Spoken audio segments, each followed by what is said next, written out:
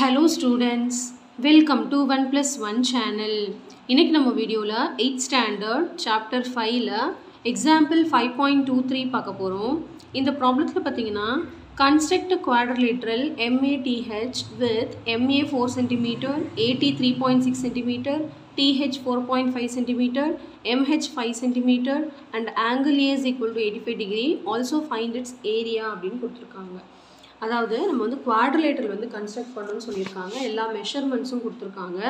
எப்பவுமே நம்ம ஃபர்ஸ்ட் வந்து ஒரு ரஃப் டயகிராம் வந்து வரையணும். அப்புறம் தான் நம்ம வந்து ஃபேர் டயகிராம் வரையணும். சோ ரஃப் டயகிராம் வரையறதுக்கு குவாட்ரிலேட்டரல் தான் வரையணும்னு இல்ல, ஒரு 4 sided closed டயகிராம் வரைஞ்சா போதும். சரிங்களா? சோ நான் வந்து ஒரு 4 sided closed டயகிராம் வரைஞ்சிருக்கேன்.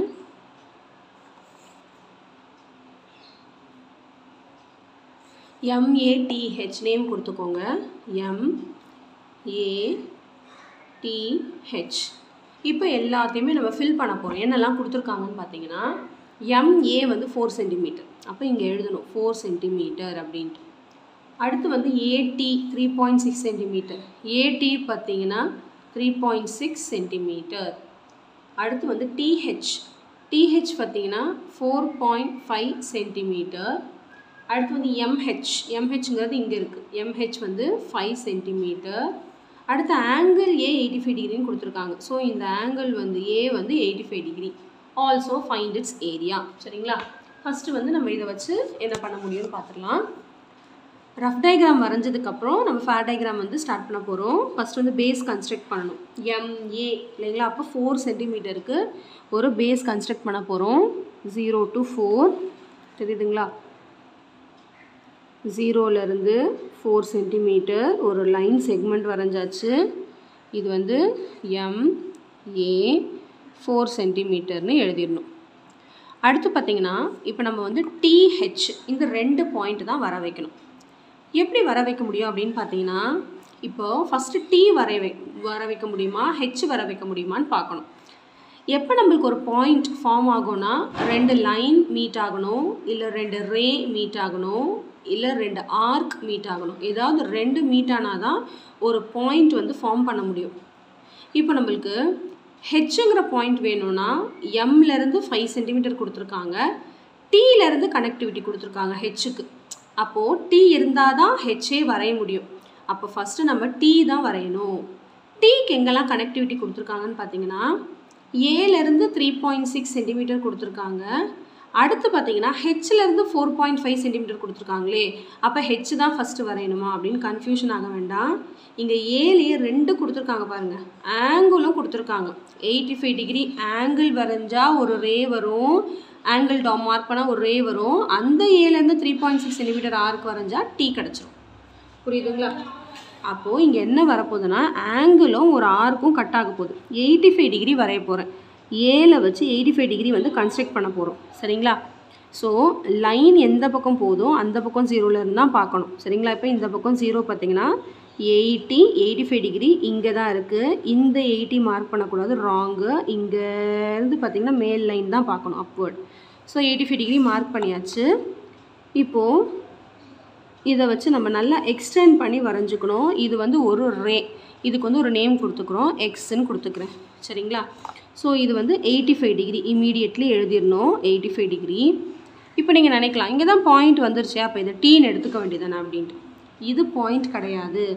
இப்போ டிபெண்ட்ஸ் upon the protractorோட சைஸ் தான் இந்த பாயிண்ட். இப்போ சில பேர் இந்த protractor வச்சிருப்பீங்க, சில பேர் குட்டி protractor வச்சிருப்பீங்க. அப்ப உங்களுக்கு வந்து இங்க வரும் பாயிண்ட். அப்ப அது வந்து பாயிண்ட் கிடையாது. that is not T. Okay. இன்னொன்னு வந்து இந்த லைன்ல வந்து மீட் ஆகணும். அதுக்கு தான் A ல இருந்து 3.6 cm கொடுத்திருக்காங்க. ஆர்க் வரையணும். சரிங்களா? இப்போ நம்ம காம்பஸ்ல 3.6 மெஷர் பண்ணிட்டு ஒரு ஆர்க் வரைய போறோம். A ல இருந்து ஒரு ஆர்க். சோ இதுதான் இப்போ நமக்கு என்னன்னா Tங்கற பாயிண்ட் 3.6 cm. இப்போ அடுத்து H வரையறதுக்கு என்னெல்லாம் கொடுத்திருக்காங்கன்னு பாத்தீங்கன்னா M ல இருந்து 5 cm T ல இருந்து 4.5 cm வரைஞ்சா ரெண்டு ஆர்க் மீட் ஆகும். அப்ப நமக்கு H கிடைச்சிரும். சோ இப்போ M ல இருந்து 5 cm M ல இருந்து 5 cm. சோ 5 cm எடுத்தாச்சு. இப்போ M ல வச்சு ஒரு 5 cm வரைய போறேன். அடுத்து டீயில் வச்சு 4.5 வரையணும். ஸோ ஒரு 4.5 எடுத்துக்கலாம். 4.5 எடுத்தாச்சு. இப்போது டீயில் வச்சு நம்ம வந்து வரைஞ்சாச்சு. ஸோ இதுதான் என்னதுன்னா ஹெச்ங்கிற பாயிண்ட்டு. இப்போ நம்ம இதை வந்து ஜாயின் பண்ணிக்க போகிறோம். ஸோ ஜாயின் டிஹெச் அப்புறம் வந்து எம்ஹெச் ரெண்டுத்தையும் ஜாயின் பண்ணிக்கிட்டாச்சு. ஸோ நம்மளுக்கு ஒரு குவாட்ரேட்டில் கிடச்சாச்சு. இது வந்து 4.5 சென்டிமீட்டர்னு எழுதிருங்க. இது வந்து 5 சென்டிமீட்டர்னு எழுதிருங்க. அவ்வளோதான். இப்போ நம்ம குவாட்ரேட்டில் கன்ஸ்ட்ரக்ட் பண்ணியாச்சு. இப்போ நம்ம வந்து ஏரியா கண்டுபிடிக்க சொல்கிறாங்க. So area of the குவாட்ரேட்டில் formula என்னன்னு பார்த்தீங்கன்னா half into d into h1 plus h2 இல்லைங்களா. இப்போ நம்ம d வேணும், h1 h2 அதாவது டயகனல் வேணும், ஹைட்ஸ் வேணும். அது எப்படி வரைகிறது அப்படின்னு நம்ம வந்து யோசிக்கணும்.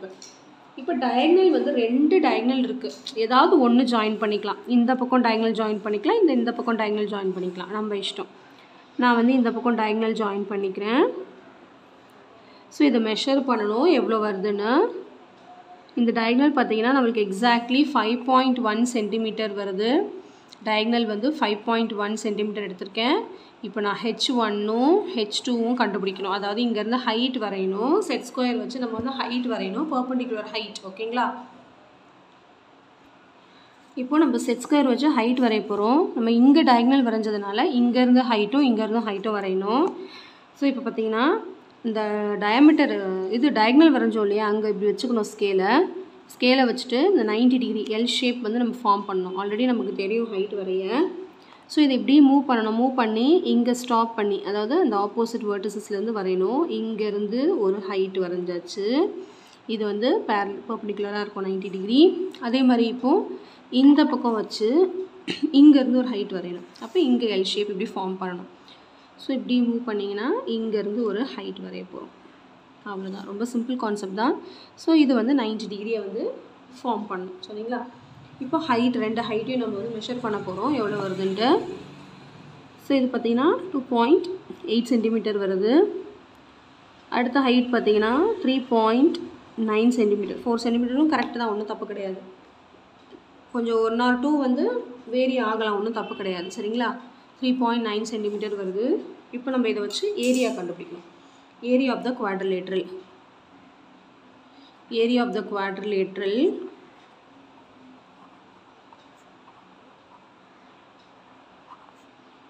MATH is equal to 1/2 into D into H1 plus H2 square units. அப்போ 1/2 into D வந்து 5.1 into H1 வந்து 2.8 plus H2 வந்து 3.9. ஸோ 1/2 into 5.1 into இது ரெண்டுத்தையும் ஆட் பண்ணால் நம்மளுக்கு 6.7 கிடைக்கும். அடுத்தது வந்து இந்த 2 டேபிளில் கேன்சல் பண்ணால் 2.55 கிடைக்கும் இன்ட்டு 6.7. இல்லைனா இது ரெண்டுத்தையும் மல்டிப்ளை பண்ணி கூட நீங்கள் 2ஆல் டிவைட் பண்ணிக்கலாம். அப்படி வேணாலும் பண்ணலாமா. 5.1ஐயும் 6.7ஐயும் மல்டிப்ளை பண்ணிக்கோங்க. 7 5s are 35, 6 1s are 6, 6 5s are 30, 7 11 balance 1 4 3 2 digits தள்ளி பாயிண்ட், அதாவது 34.17/2. இப்போ நம்ம டிவைட் பண்ணிக்கலாம்.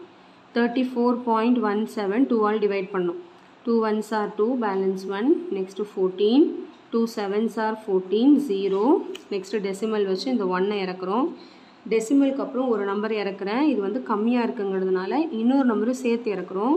அப்போ அட் அ டைமில் 2 நம்பர் இறக்கும் போது நம்ம கோஷன்ட்டில் ஒரு 0 போட்டுக்கணும். அடுத்து 2 8s are 16, பேலன்ஸ் 1, டெசிமல் வச்சதுனால ஒரு 0 சேர்த்துக்கலாம். 2 5s are 10, reminder 0. So answer பார்த்தீங்கன்னா 17.085 சென்டிமீட்டர் ஸ்கொயர். உங்கள் புக்கில் வந்து 17.09ன்னு கொடுத்துருப்பாங்க. ரெண்டுமே ஒன்று தான். இதை வந்து ரவுண்ட் ஆஃப் பண்ணியிருக்காங்க, 2 டிஜிட்டோட ஸ்டாப் பண்ணியிருக்காங்க. அப்போ 2 டிஜிட்டோட ஸ்டாப் பண்ணணும்னா 3ஆவது டிஜிட் பார்க்கணும். 3ஆவது டிஜிட் வந்து 5க்கு மேலே இருந்துச்சுன்னா 1 இது கூட ஆட் பண்ணிக்கணும். ஞாபகம் இருக்குல்லையா, rounding of the decimal. So நீங்கள் இப்படி 17.085 எழுதினாலும் கரெக்டு தான், ஒன்றும் தப்பு கிடையாது. ஸ்டெப்ஸ் வந்து உங்கள் புக்லேயே இருக்குது, அதையும் நீங்கள் ஃபாலோ பண்ணிக்கோங்க. ஸ்டெப்ஸ் வந்து நீங்கள் உங்கள் ஓன் ஸ்டெப்பாக கூட எழுதலாம், ஒன்றும் தப்பு கிடையாது. ஸோ எப்பவுமே கன்ஸ்ட்ரக்ஷனுக்கு ரஃப் டயக்ராம் வரைஞ்சிட்டு அதுக்கப்புறம் தான் நீங்கள் ஃபேர் டயக்ராம் வரையணும். அப்போ தான் உங்களுக்கு வந்து எக்ஸாக்ட்லி கரெக்டாக உங்களுக்கு டயக்ராம் வரும். சரிங்களா. ஸோ கண்டிப்பாக இந்த சம் நல்லா உங்களுக்கு யூஸ்ஃபுல்லாக இருந்திருக்கும்னு நினைக்கிறேன். So thank you so much for watching, students. Bye bye.